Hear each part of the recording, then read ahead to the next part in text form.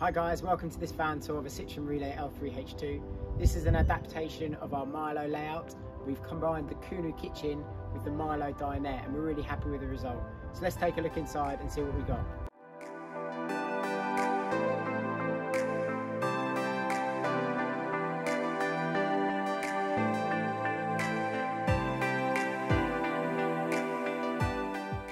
Coming into the van, we've got an electric step from Truma, an awning on this stuff, and also an awning light above the sliding door, which is switched on and off by this switch.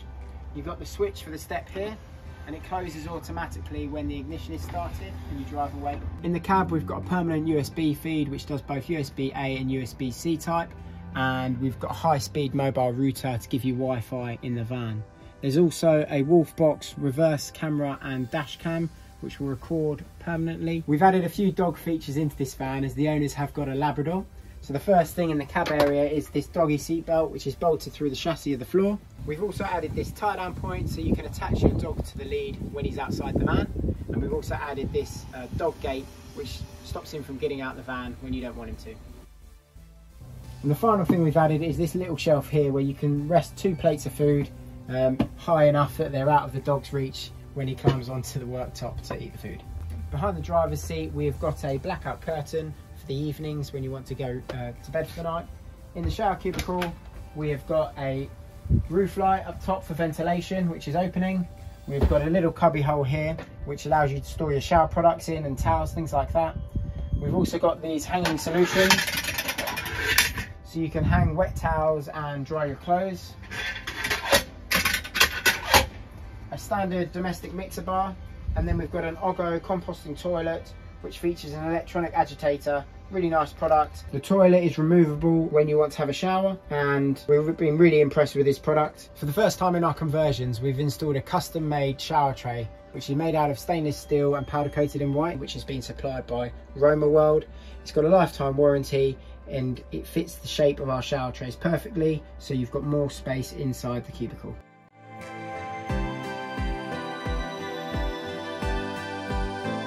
In this van, we've fitted our Kunu style kitchen on the off side of the vehicle. We've got a twin induction hob, as this van is gasless, and that's powered by the 3000 watt multi-plus, which is in the garage space. You've got a cutlery drawer and a bin cupboard. Storage for an air fryer. Pots and pans drawer. Storage under the sink.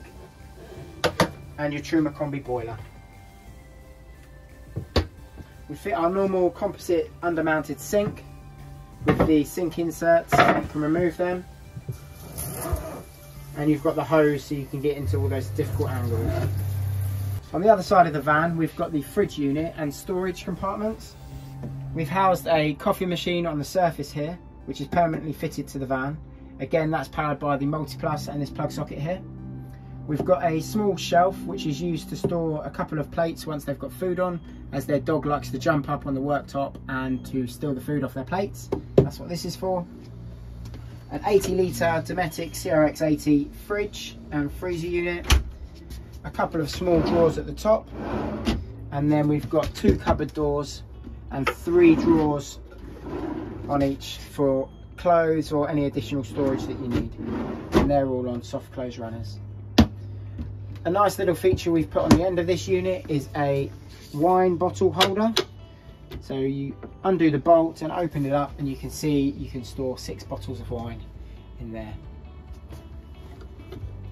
And we've also put on the extension to give you more prep space on top of the worktop.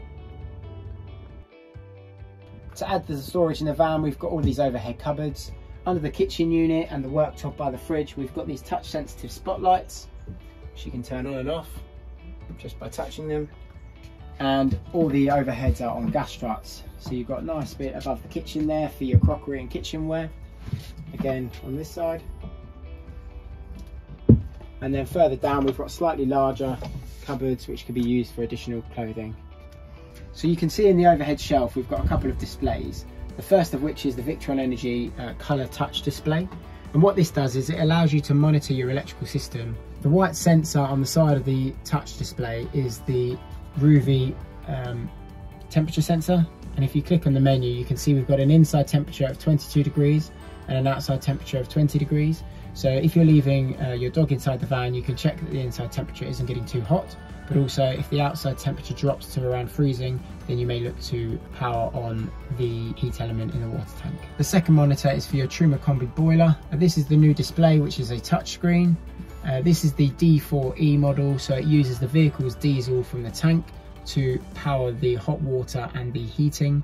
You can set the room temperature on a thermostat just like this, and you decide what temperature you want the room to be. It will then kick in automatically and maintain that temperature. You can also select your hot water at 60 degrees or 40 degrees. You can also select your fuel source, whether you go electric or diesel. One of the key features I really like about this layout is the dinette area at the back of the van. You can back up to a lovely view and have the doors open, sit around the table with a few people and enjoy their company. You've got these windows which are ventilation windows, so you can see the panoramic views around the van when you're parked up. And we also have these blackout blinds which provide additional thermal properties when you lay up for the evening. These windows are opening and they have a fly screen in them as well, and when you want to go to bed for the night you just drop the table down from its lagoon table mount and make the bed.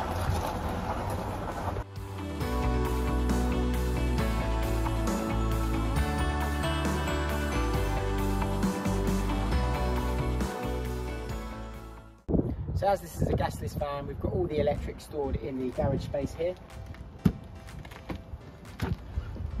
You can see the hub of this is by the 460 amp hour Roma lithium battery, which powers all of the electrics in the van. That, coupled with this 3000 watt multi-plus, allows you to run the induction hob, the coffee machine and other two 30 volt appliances. There are three methods of charging the lithium batteries in this van. The primary is the solar charge controller, which is run off the 540 watt panel on the roof. The secondary method is the alternator charger. So when you're driving the van, it uses the vehicle alternator to charge 60 amps into the lithium battery via the two DCDC chargers. And the third backup method of charging is to plug in at a campsite or at home, and it will charge via the multi-plus with 120 amps. Thank you for watching this video. I hope you enjoyed looking around this van conversion. We certainly enjoyed showing you the new features that we've put into it.